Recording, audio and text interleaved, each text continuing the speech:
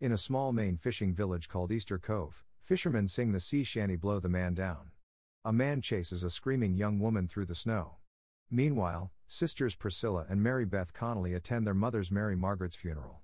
At the wake, Mary Beth angrily confronts Priscilla after she finds out from a mourner that the girls are going to lose the house, explaining that she came home and stayed in the tiny, crappy town to take care of their sick mother. Priscilla tells her since their mother is dead, she can leave now. Mary Beth storms out, heading to a bar where she meets Gorski. The two get drunk, and so Mary Beth drives his car for him, eventually crashing it. When they get out to survey the damage, Gorski pops his trunk and Mary Beth sees blood inside. He claims it's fishing related, but Mary Beth had seen a gun in his glove box. Gorski quickly becomes menacing and Mary Beth flees into the night.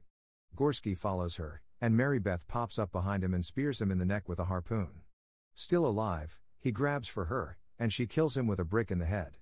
Mary Beth returns home covered in blood to a shocked Priscilla, who calls the police, but changes her mind when they pick up. She takes Mary Beth and the two load Gorski's body into a cooler. When it won't fit, they cut his arms off, fit him inside, and throw the cooler off the cliffs into the ocean.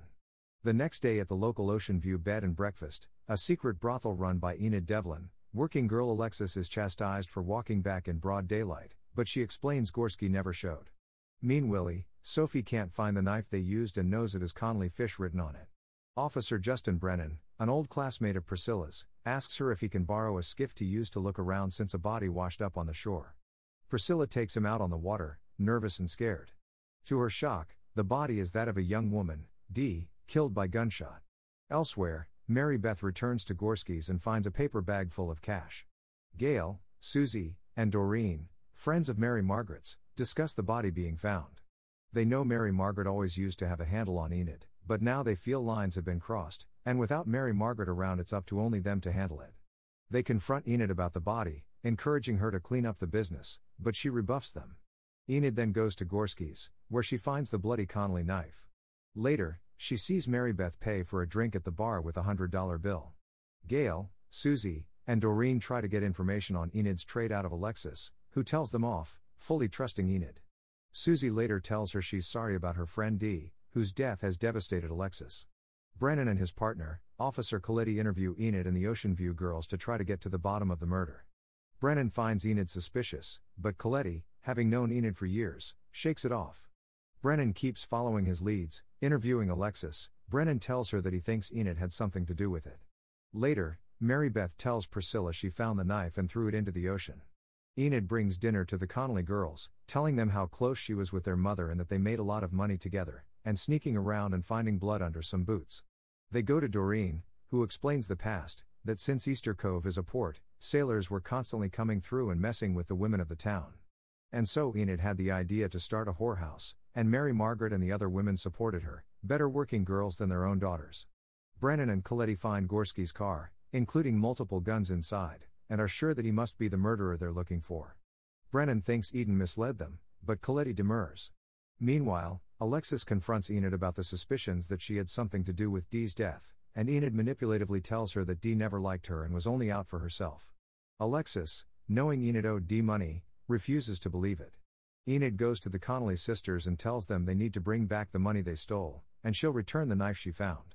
Priscilla is furious at Mary Beth for lying, and wants to call the police, knowing a young girl is already dead. Mary Beth thinks they should just flee town. Eventually, Mary Beth tells Priscilla she will go to the police and tell them everything, and the two girls make peace. Brennan comes over to the Connollys, who invites him to stay for dinner. He asks about the 911 call from the house, and Priscilla lies and covers it up, surprising Mary Beth. When he leaves, she tells Mary Beth she changed her mind, and they'll just give Enid back her money. Alexis plays back an old voicemail from Dee revealing the combination to Enid's safe, which she opens. She goes to Susie, who had been kind to her after Dee's death, and reveals what she found, one of Dee's press-on nails. She knows Enid had something to do with her death. Gail, Susie, and Doreen confront Enid while Alexis eavesdrops, telling her they need to stop this now, that it is wrong what they've done to the girls. Enid ignores them and calls them catty bitches. The Connolly sisters go to Enid and return the money. She tells them how much she misses their mother, and how she left the business for the two of them. She offers them some of the money, and when they refuse it, she turns angry, calling them spoiled, screaming and then collapsing. The girls get the knife and leave. Alexis, having overheard the whole thing, enters Enid's room and smothers her to death with a pillow. She takes the money and leaves town with some of the other girls. The next day, Gail goes to Coletti to reveal the truth of Ocean View. Brennan, shocked that Coletti has turned around, tells his grandmother Susie that he's going to Ocean View to make an arrest for murder. When he sees the Connolly sisters in town, he points out Sophie, Brennan's crush, but having grown suspicious of her, he says he doesn't have a crush on her anymore.